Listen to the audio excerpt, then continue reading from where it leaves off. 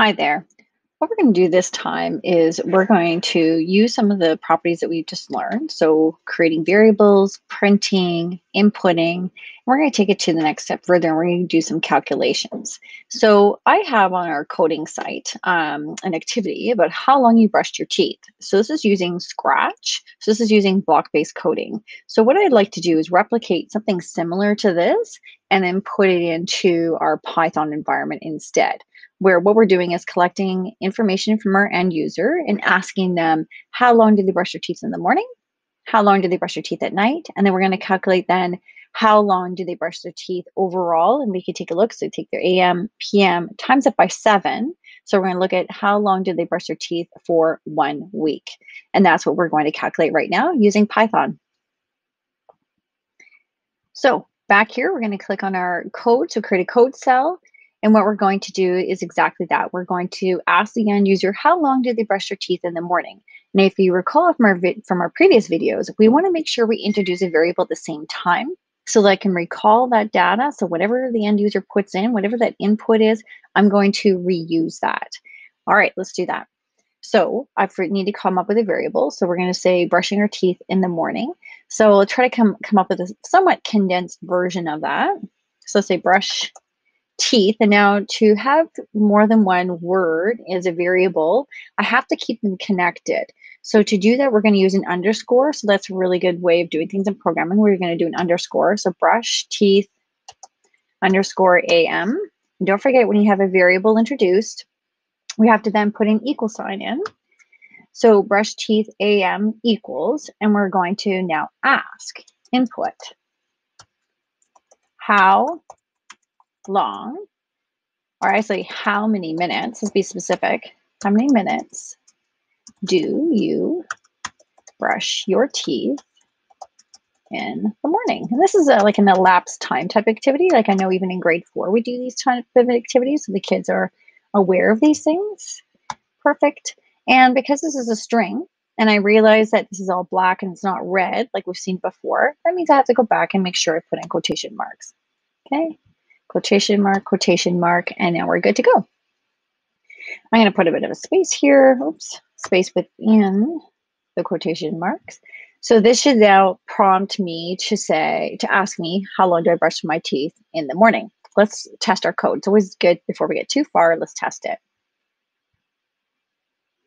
How many minutes do you brush your teeth in the morning? And if I say 2, hit enter, we're done. Excellent. So what I'd like to do now is take it a little bit further. Let's repeat this process. And now we're going to ask for in the evening, so the PM.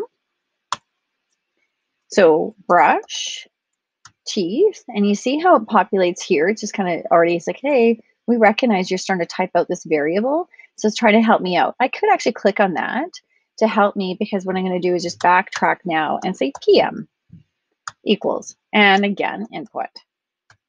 And how long, and making sure I put my brackets in, how many minutes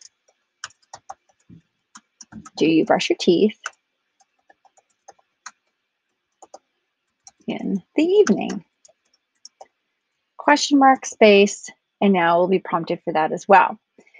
So in terms of calculations, so this is where it gets interesting. So if you recall, back in this environment here, we were taking our AM plus our PM, and then we were multiplying that sum by 7. So let's go back here. Similar idea.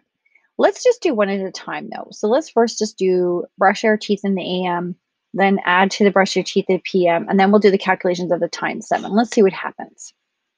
So to do that, I'm going to now just take my first variable, brush teeth, and take a look how it populates. Thank you very much for doing that. Plus, and now I want the brush teeth in the PM. Grab that, PM. Now, just like anything, it's like, well, wait a minute. If I have this variable, add this variable, how do I call that, or how do I print the output of this? So I could just put print, excuse me, at the front of this. But what I may also want to do is create a variable again for the sum of this. Sum brush teeth. Because that way I don't have to type in this expression every time because now that I found this sum, I could just use that variable and call it up when I need to do more calculations. Awesome. So that should be my sum of that. And then I'm going to print this sum. So what is the sum that comes out of this? And I'm going to type it in, sum brush teeth. There's the variable. And let's run our code. All right. Oops. Before I do that, print. That's better. And run our code. So how many minutes do you brush your teeth in the morning? Let's say 2. And we'll say 2 again for the evening. Oh my gosh, this is interesting. Okay, it says our sum for printing our brush your teeth, our total time is 22. Well, that doesn't make sense. 2 plus 2 should give us 4. So here's why this happened, because it's really actually saying putting the 2 and the 2 together, not as if it's making a sum of 22.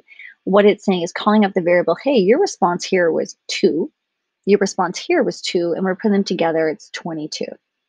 So to actually make a true sum in this, we have to make sure that the input values that we get are recognized as numbers and not string values. So not just characters, because even if I put in letters here, they just put the letters together and that would be our sum. Well, that's not what we want. So whenever we do any mathematical applications, we need to make sure that they recognize that the input that somebody's putting in is in fact a number. There's a trick to this.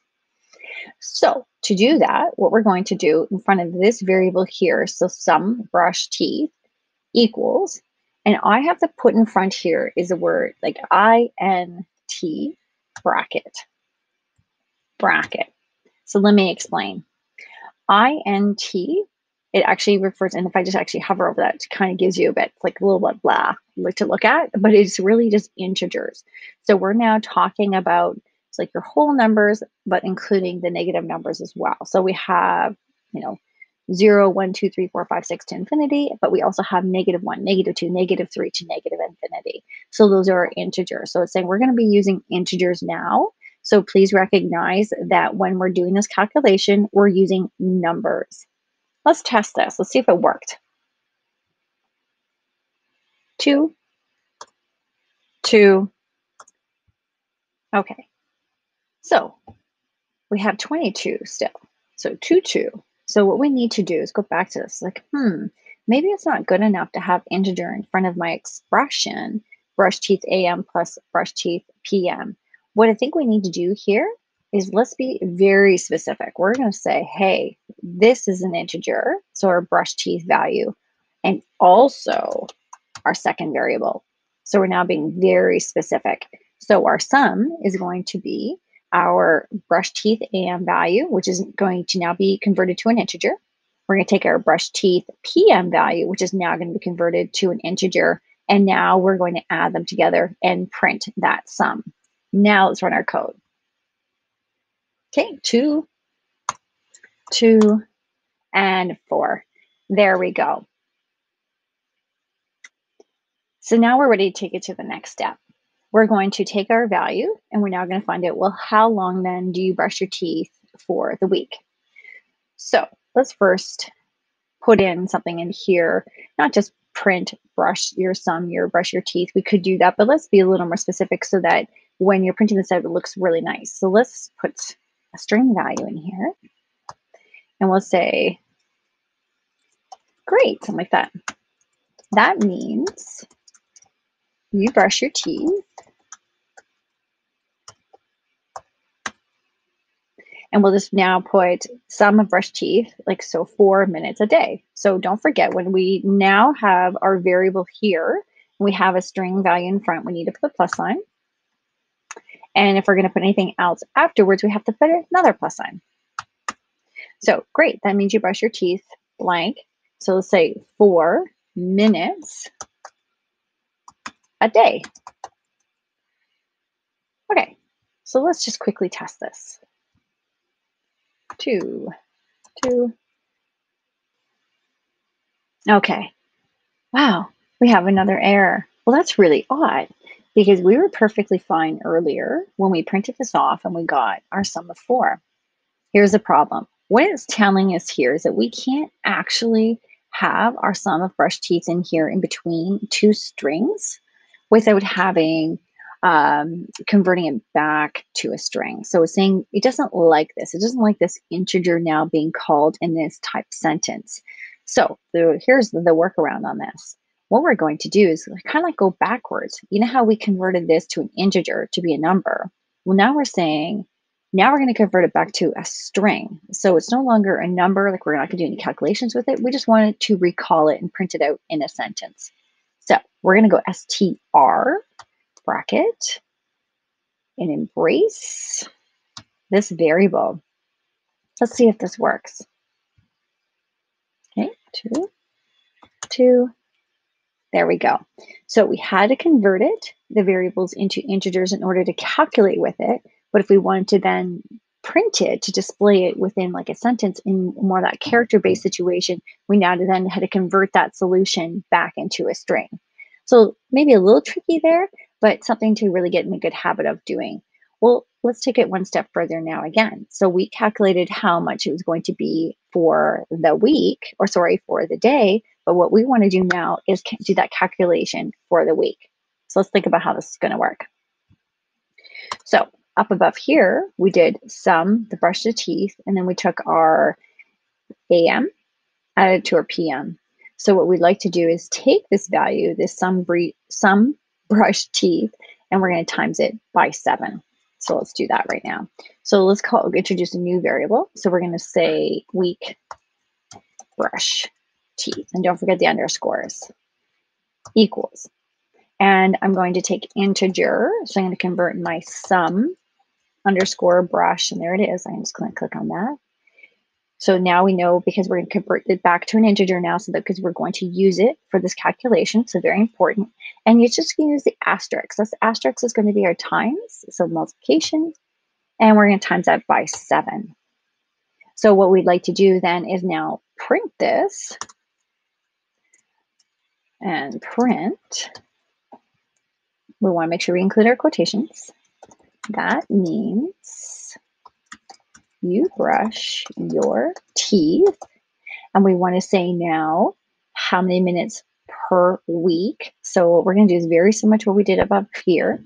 Now don't forget, because what we're going to do is now call this variable, but if we want it to work and not get that error message, we go str bracket, and now let's call that variable week underscore brush, and there it populates. Click on that to help us out, save some time. Excellent. Okay, so it looks like I have an extra bracket there. Let's get rid of that. Oh, no, that's the bracket for the end of this expression. And then what I'm going to do is, because I want to add more to the end of this, don't forget plus sign.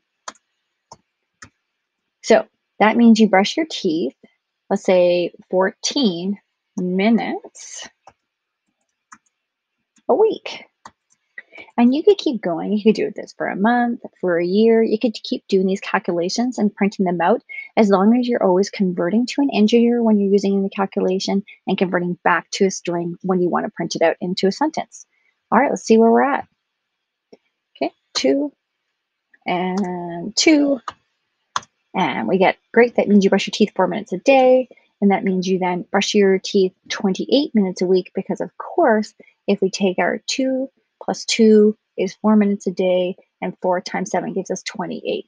So this is where you can have fun with this. You can have different values for your minutes. Of course, if somebody says that they only brush your teeth for 1 minute or 3 minutes for the morning and the evening, and then you automatically have the new calculation down here. Okay, so hopefully this is a great opportunity for you to learn when to use string and when to use integers and to do those calculations.